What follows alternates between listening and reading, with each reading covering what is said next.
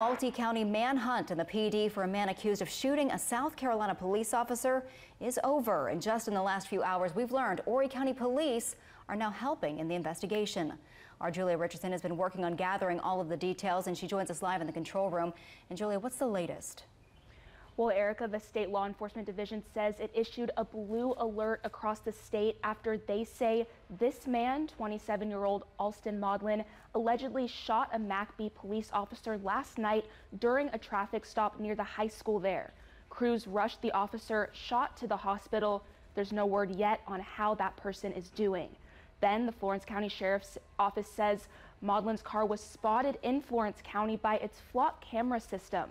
SLED says Maudlin abandoned his truck and took off running, and Florence County deputies then helped in the search in Lee County near Bishopville. Horry County Police say Maudlin was found and a shooting took place, but it's not clear at this point if any shots were fired by law enforcement. The Lee County coroner confirmed Maudlin died and a death investigation began. Horry County Police Department has been requested to investigate Maudlin's death because they were not involved.